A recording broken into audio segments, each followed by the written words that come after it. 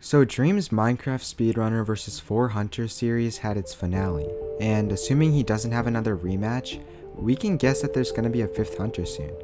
5 Hunters is a lot, and Dream's gonna need some tricks up his sleeve, or he's gonna have a really hard time even winning one Manhunt. So today, I came up with a couple of really cool tricks and strategies that Dream, or even you can use. Some of them you've probably seen before, and others you probably haven't. But whether or not you've seen these, if you're not subscribed, please just consider subscribing. These types of videos take hours, and I'm trying to hit 2,500 subscribers before the end of February, so I would seriously appreciate it. Enjoy the video. So this first trick is probably my favorite just because of how fast-paced it is. Basically in Minecraft, there's this item called the respawn anchor, and it allows you to set a spawn in the nether. But if you try to use the respawn anchor in the overworld, it blows up. Like instantly. In order to craft the anchor, you need 6 crying obsidian and 3 glowstone, and then another 4 glowstone to activate it.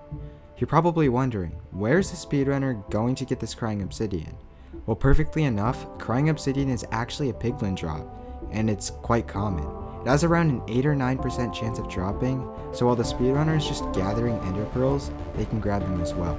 I tested this out in a single player world, and using a diamond shovel, I was able to dig down, place the respawn anchor, and activate it in under 4 seconds. Dream could probably do this even faster, which leaves the hunters with no time to react.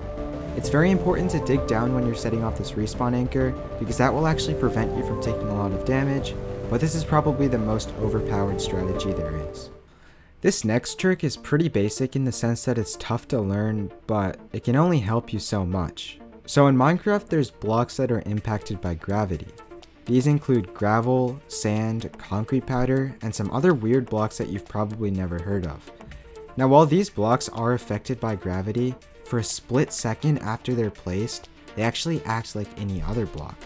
So for example, if you're placing sand down on a wall, it stays solid for probably around half a second, and then starts falling.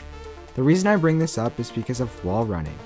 Wall running is a tactic used by Dream constantly in his manhunts, where he runs along a wall using blocks. Basically what I'm saying is that you can wall run with sand or gravel, and while it is very tough to learn and do consistently, it prevents the hunters from being able to use your wall running trail to follow you. There's clearly a lot of risk in doing this, but I think it would be really cool to use in a manhunt. Now, the next strategy takes place in a warm ocean. Let's say Dream is boating across the ocean and comes across a coral reef. A coral reef seems pretty irrelevant in the middle of a manhunt, but Dream can keep an eye out for pufferfish. Basically in Minecraft, if you have a water bucket, you can actually pick up a fish using that bucket. And later on, if Dream is getting chased by the hunters, he can place down the pufferfish in a bucket, and there's a high chance that it will at least poison one of the hunters. I tried this, and if you place down the bucket as soon as you jump, you can actually prevent yourself from getting hit by the pufferfish. If you've watched Dream's manhunts at all, you've definitely seen his clutches. They're probably the most famous part of the manhunts, whether it's the basic MLG water bucket or even that insane ladder clutch. But what if I told you that you can clutch with only a block? It sounds crazy, right? Well, in Minecraft, there's this mechanic called climbing, where if you fall onto the very edge of a block, the game boosts you on top of the block and you take no fall damage. This is called block stopping, and it's extremely hard to do. I actually tried this like 30 times with no actual result. However, if Dream can pull this off in a manhunt, this would be absolutely insane. So for the final trick, we have to go all the way back to a Skywars trend in 2016. This was called the I am stone trend. Basically, a player would put on a Minecraft skin that looked exactly like the basic stone texture and would hide from other players. Now, this isn't really popular anymore, but Minecraft has a feature that allows you to add 2 layers of skins. Basically what this means is that you can quickly swap between 2 different skins in order to use for your advantage. It doesn't even have to be a stone skin either.